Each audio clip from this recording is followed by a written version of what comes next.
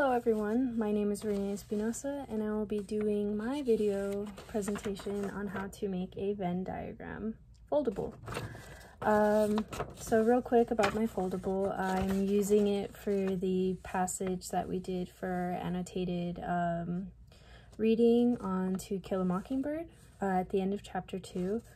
The reason I chose to do the Venn diagram foldable is because I really wanted my students to contemplate the disparities between society back then versus today. Okay, so to get started, you need a blank sheet of paper.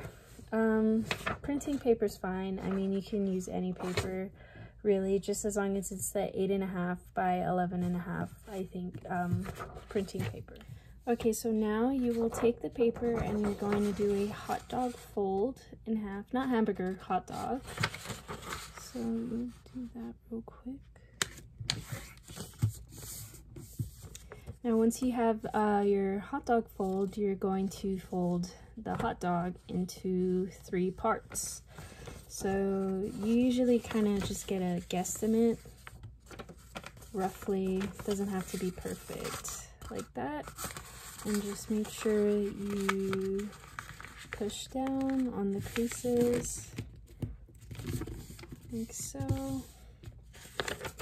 And once you take it apart, you open it and you should have 6 sections. Don't cut the creases yet because you're gonna want to write on this and you'll find that it's a little bit difficult to write on it when it's moving. So what I did is in the middle,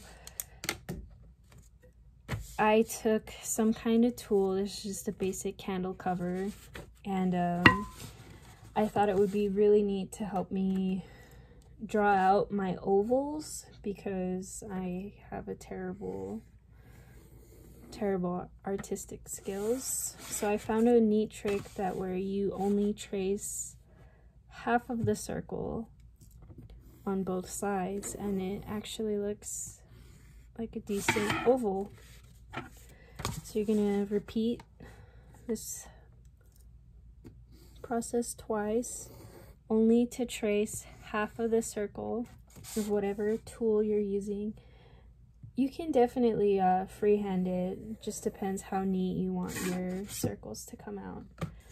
So here we have the 2 oval looking structures. What you can do is you can just connect the lines real quick where you stop drawing, just so it looks nice and whole. So once you do that, you take whichever 2 items you are going to be comparing and you can label them on each side, and in the middle you can just call it both or similarities. So we'll do that real quick. Item 1,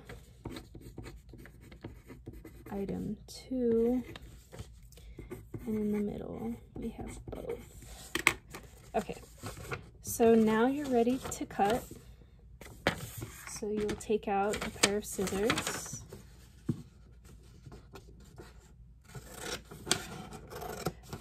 Be sure to, when you're cutting, you cut as close as possible to the edge, because when you lift these up, you don't want it to tear your paper. So just try to get as close as possible.